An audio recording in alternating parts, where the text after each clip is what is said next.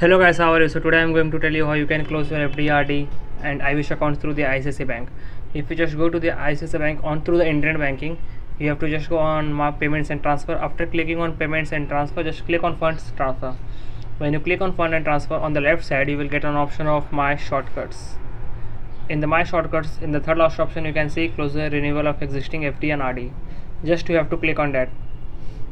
After you click on that, just select the request for what you want to close: FD, RD, renewal, premature, pre-close, or partial withdrawal. What you want to do, just click on continue. And if you have any kind of doubt or any kind of query, then please do comment us on the down section. We will surely help you.